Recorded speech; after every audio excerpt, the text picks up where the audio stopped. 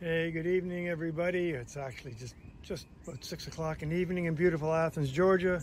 It's Dr. A back in his garden. There's just so many things to show you here. I can hardly wait to get down to the nitty-gritties, but certainly the plant I want to show you now is a plant that everybody loves, and in fact everybody knows, the famous butterfly bush, otherwise known as Buddliea. But this is a really, well, I think a really good one. It's rather dwarf. I mean, it may be a little over knee high, maybe it's 3 feet.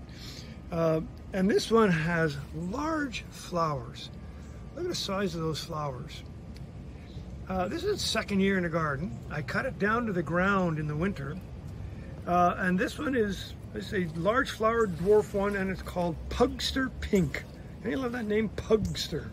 And but it's great. The butterflies are already roaming around, the bees and all those good things. Butterfly bush, great pollinator, great plant, and it's going to look good for a long time.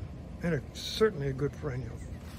Anyway, you'll be able to read much more about Buddleas in general, butterfly bushes, on my app, Armitage's Great Garden Plants, in my books, and especially the last edition of Herbaceous Perennial Plants. And if you want to get this, this plant came from a really wonderful place called the Perennial Farm, and if you want to get it online, perennialfarmmarketplace.com. Anyway, terrific plant. Come see me in beautiful Athens, Georgia. We will have a ball. All the best now. Until next time.